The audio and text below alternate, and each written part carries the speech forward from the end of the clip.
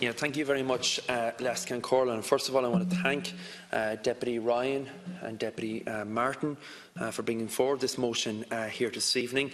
I'm going to focus my comments in specifically, Corla, in respect of the aspect that the motion pays attention to in terms of the vitally important public transport projects such as the Dublin-Navan railway line that it particularly cites.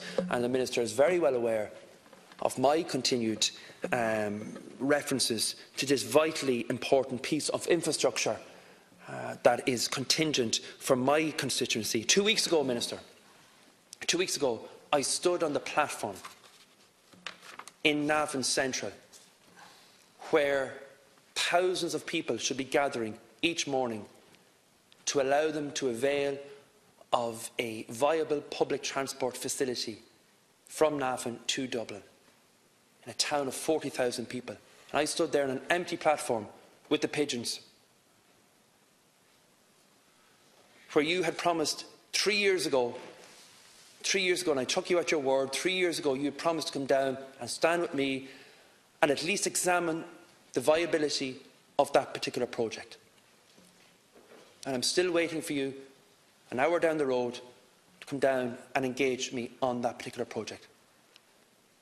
Some weeks back, I met with the Irish Rail infrastructure team, very glad to do so, who actually were in situ 10 years ago, the same personnel, very professional people, who, as they said to me, we are in the business of building railway lines. We want to see those kind of projects happen, and we want to see the government's help in making that happen. And I would ask you to please, on behalf of the people in Navan, Kilmessan and Dunshaughlin and the wider area, to engage with me for that crucial piece of infrastructure. Because when you look at the situation where you have over 40,000 people, and we have prioritised that in our own Fianna Fáil plan that we've put forward on behalf of Deputy Troy as a crucial piece of infrastructure, not just from a transport point of view, but from an economic point of view as well, because thousands of people are dependent on that, on easy access to the city. There used to be an advertisement on radio, Navan, 1 hour from Dublin. You'd be lucky to get from Navan to Dunshaughlin now in that time. And that is just soul destroying for the people and the families that are involved in this particular area. A county of 200,000 people who need to access the city for jobs. And Minister, our development plan is going to be published in September, and that is going to be a crucial part. The development of that particular railway line is going to be a crucial part of that. Now, I do not doubt your sincerity. I don't doubt your commitment to seeing good public transport, because I know you believe in that. But I would ask you for action.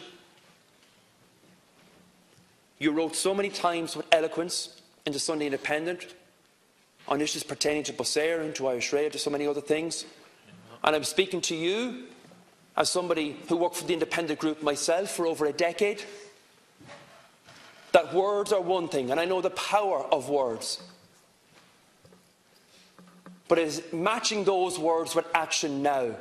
And I'm asking you, and I'm pleading with you, that you would engage with members here from Westmeath, from Cavan, from Cork, and in particular from the people in Navan, the people in Meath that are cited in the motion here tonight, to at least give me the decency to honour that commitment you gave me in autumn 2016, and let us deliver that crucial piece of infrastructure for the people in Navan and Meath. Thank you very much, Ken Corla.